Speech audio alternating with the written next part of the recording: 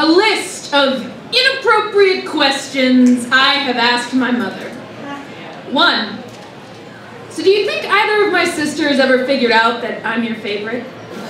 It's the 4th of July. We are staring out the window of the first grown-up apartment in my life, 3,000 miles from my birth. We've turned out the lights to watch as the Mission District belches fireworks above the rooftops with a practiced, lazy rebellion. The view is better than any postcard ever made, and I am drunk. Swigging beer as though it's a birthright. Behind us, the living room gapes, cavernous.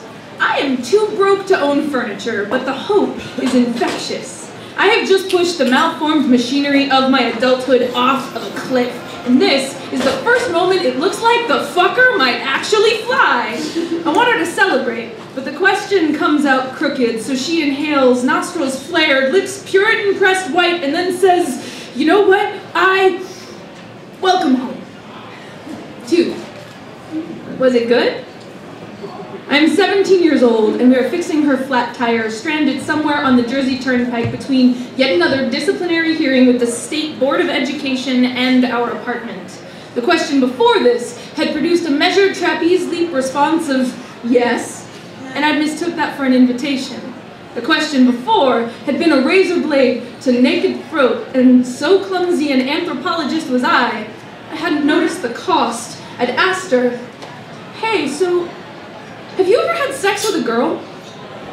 Suddenly, the tire owns her attention, and she is looking anywhere but at me. Millennia pass without either of us breathing. She signals for me to bring her the wrench, fiddles with it, clears her throat twice, and then says, "That is none of your business." 3. I hate you. I think I was in kindergarten. Don't remember why I said it, just her response.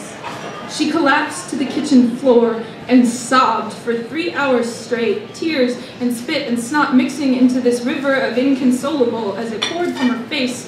She wouldn't let me touch her. I became a fistful of tissues, a constantly repeating apology with no idea what I'd done or how to fix it. This is before she lost the house and her marriage to keep me.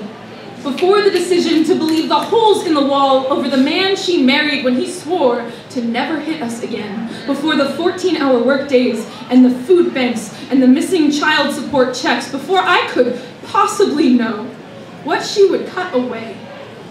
How her back would break to be my springboard. In terms of grammar, it wasn't a question, but I was asking a lot. 4.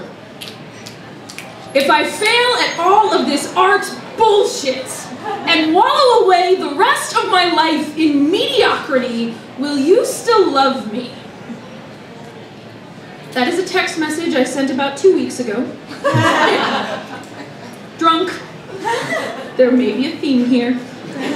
And sick of avoiding empty pages, drowning myself in syrupy self-pity, I think it was wise she did not bother to respond.